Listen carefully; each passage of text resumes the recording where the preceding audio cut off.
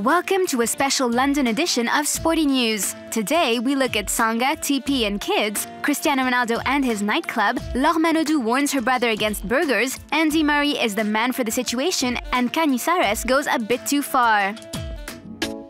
It's set in stone. Every summer, French champions open the Kinder Village, which welcomes children from July the 8th to August the 18th, helping around 1,000 of them go on holiday thanks to French charity Le Secours Populaire.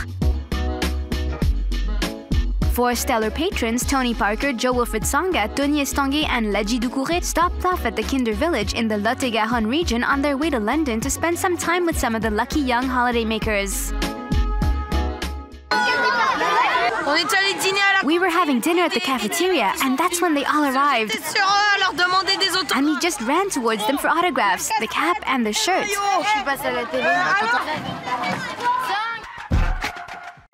Cristiano Ronaldo is going to have his very own nightclub in the south of Portugal, in one of his favorite holiday spots. The club will be called 7 in reference to his lucky number.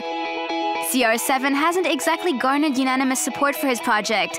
The president of the Association of Nightclubs of the Southern Algarve region, where the venue will be located, has already expressed his discontent. He claims the club will be unfair competition and use temporary and illegal licenses. We understand his concern. Cristiano should have no trouble filling up his club, which is set to boast no less than 2 VIP lounges. Let the battle of the nightclubs begin. London 2012 will be Laure Manaudou's third Olympic Games, but this competition is set to be slightly different. For the first time, her younger brother Florent will be there, having also qualified for the swimming events. We dreamt of competing at the Olympics together since 2004. It was stressful in Dunkirk because not only did I have my races, but he also had his. And the competition was pretty intense for the men, so it wasn't easy. But I'm thrilled to be sharing these games with him and the entire French team. With 3 Olympic medals under her belt, the 25-year-old knows all the pitfalls and has already shared some of her wisdom with her brother. Everyone knows that there's an all-you-can-eat McDonald's in the Olympic Village. Flo and I were on a slippery slope in Riccione because we had to watch our weight and we have a tendency to eat a lot of sweets. So I warned him about that, to watch out for that. Now there's some good sisterly advice.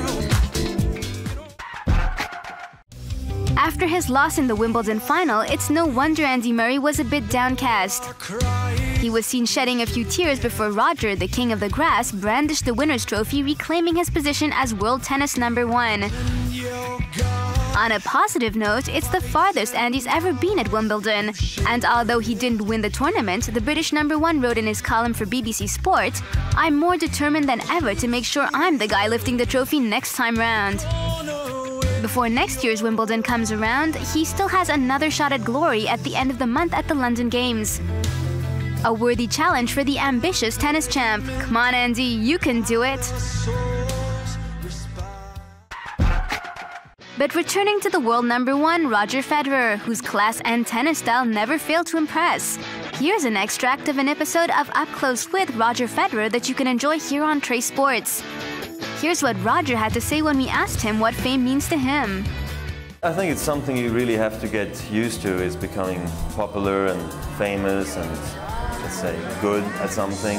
Because early on it's your wish to break through, it's your dream to maybe be like someone else or to have equally good success and winning Wimbledon, all those things. And then you realize there's so much more to it. You know, there's promotions you need to do, there's appearances you need to do, there's red carpets you need to, or you should attend. You don't have to do anything really, but you should, you know, and next thing you know is you're stuck in a suit and you feel uncomfortable at 19 years old, and that's kind of how I felt early on. So I don't think I had to change very much over all those years.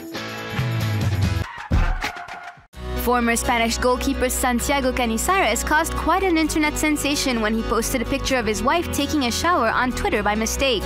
As a result, the social networking site went berserk with a record 178,000 views in a matter of minutes. In short, within 10 minutes, his account was completely saturated. The clumsy husband immediately took down the picture, but too little, too late. We're not sure his wife was thrilled with extra exposure. Ah, Twitter.